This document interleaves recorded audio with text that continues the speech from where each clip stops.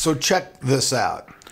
Strange things are once again happening in the PC industry. It's probably just the way things are going to be because, well, it's the PC industry. It's full of drama. It's full of crazy stuff always going on. So, first up, it seems like even though everybody waited for NAVI, you know, everybody sat with their fingers crossed and we were all like hoping it was going to be the next coming of Christ, you know, when it came to video cards. I mean, a lot of people knew that it was probably only going to be, you know, mid-range, but, you know, really, is NAVI dead on arrival?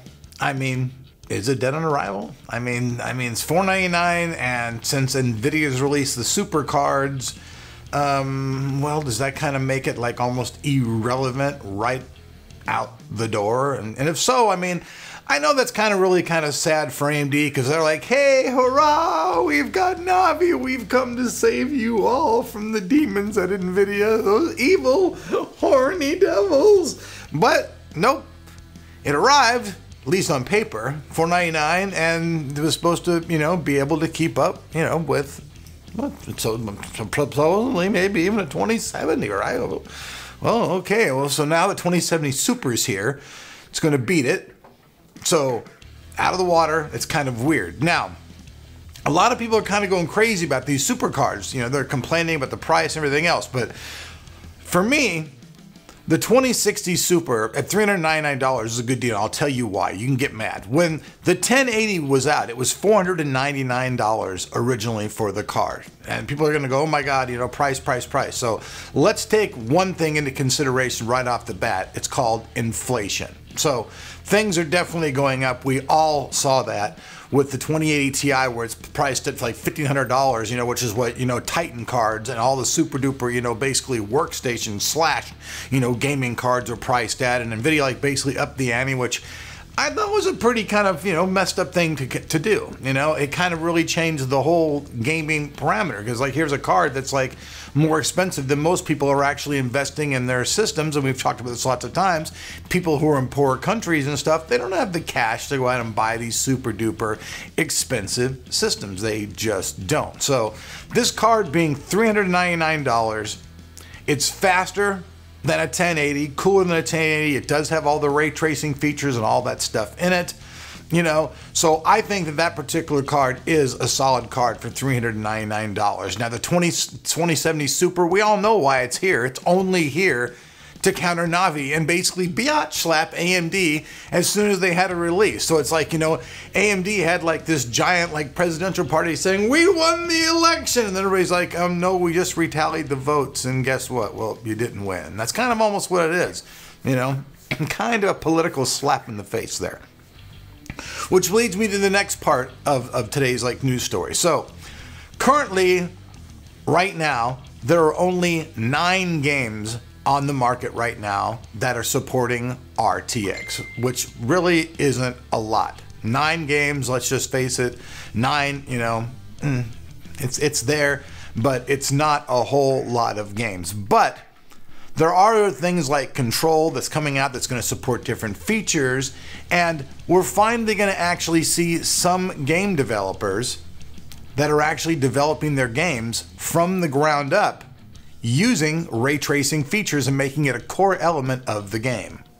Now, Stay in the Light is going to be, like I said, the very first game that from the ground up will have all the RTX features in it. It's going to be a core element of the game. So far, what we've really seen for the ray tracing stuff has really been just eye candy. You know, a lot of reflections. Hey, you guys have said it a bunch of times. It's a bunch of shiny stuff. But now that a game developer is going to be doing this from the ground up, this should change things quite a bit. And although this guy is just a single guy, this is like one guy doing this developing, it's still going to be, you know, a new trend. And we're also seeing other games that have Vulkan in them, you know, such as Doom Eternal and stuff that support Vulkan. And this was announced that it also supports ray tracing. And, you know, I don't even know if really NVIDIA was really even aware that this was actually happening, but people are starting to pick up on the ray tracing stuff in the industry. It's starting to get picked up. Yes, it's been a while. When the cards first came out, yeah, they were overly priced. We all know this. It's, you know, it's just the way things are,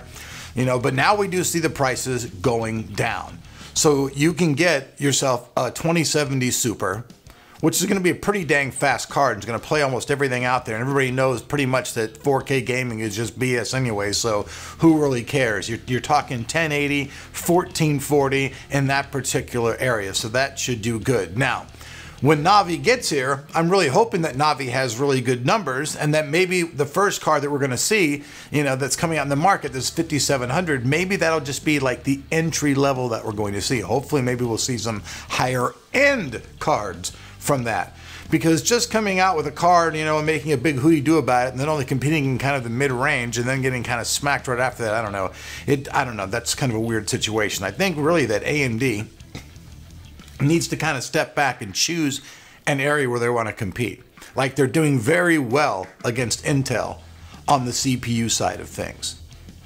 On the GPU side of things, though, it's almost like they're just hanging in there because there's no other fighter to really fight the fight with NVIDIA. And since, you know, you really can't have anybody having a monopoly here, it's like they kind of have to exist by law. Now, by the law of nature, should that really happen? Because the law of nature is really this. I mean, if you go to the African plains and you go watch animals when they need to eat, they eat another animal. They do whatever they need to do to survive. Survival of the fittest. It's the way nature's been going on forever. So, I mean, if NVIDIA really can, though, make better cards and not have anybody to compete with, the only thing that really kind of sucks is that then they can go really crazy on pricing because there's nobody else there to compete with them. So it's kind of a really weird thing the way the laws are set up here in America. It's like, according to nature, it should be survival of the fittest, but the way the law is here, you can't have that. You have to have competition. Like, even for newer TVs, you can't bring your brand new TV. So let's just say today that me and the Camera Genius come with this great TV idea, blows everything out of the water, we can sell it for cheaper, we want to bring it here.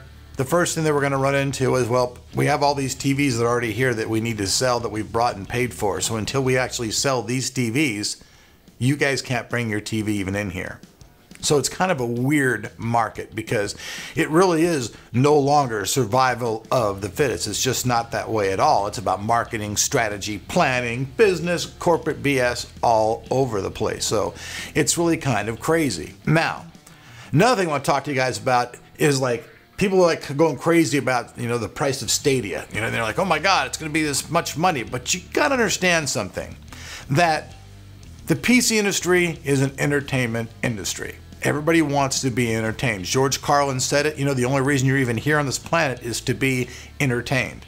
That's why you're here. So as long as you're not like hurting anybody, you should really try to entertain yourself as much as possible. So that industry is always going to be there, and they're always going to be charging you. They're going to get you coming or going. So you're either going to be paying money in the gaming industry, you're going to be paying high money to have yourself a really super duper high-end gaming computer to play all these games, or you're going to be paying monthly service fees to somebody to be able to stream all of their games. Now, it's kind of a mixed bag. I mean, in the future, when all these games are online, you can play any game you want on some little cheap-ass little thing because everything's done online. I mean, you got to admit that's going to be kind of cool, but you're going to be paying for this hardware either way. So instead of going out right off the bat and just paying for this computer that's $2,000 or $3,000 to play your games, well, now you're going to be probably paying some $30 or $40 a month fee, you know, like paying for your electricity or everything else just to be entertained and to be a gamer. So either way, you're going to get stuck paying for your entertainment. It's either one way or the other.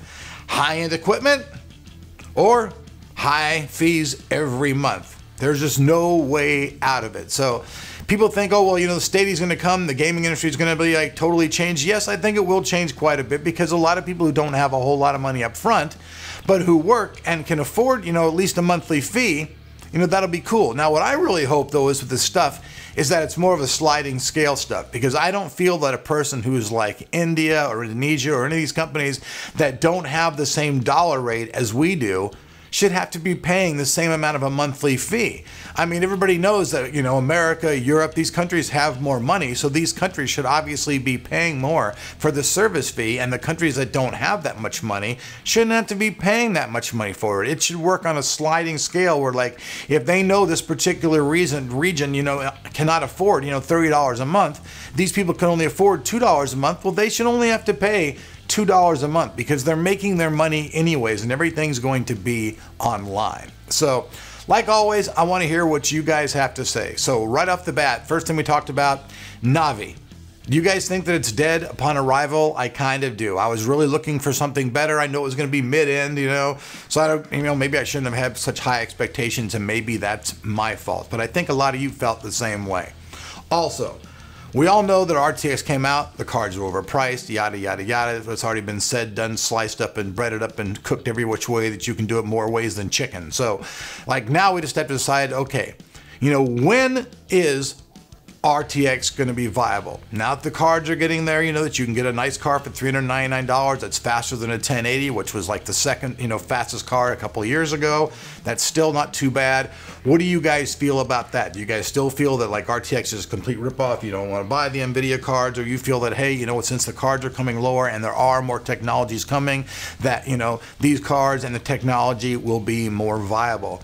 And last but not least, do you agree with me that no matter what's going on in the gaming industry, you're going to be getting charged one way or the other? You're either going to be paying big money to like have all of your equipment in your house so you can run every game that you have, which is a lot of upfront investment money, which means coming up with a lot of cash at one time. Or do you think it's cool to have to pay this monthly service fee? And do you agree with me that the scale should slide according to how people can afford it? Even though I'm probably living in a pipe dream with that, I just think that's how it should be.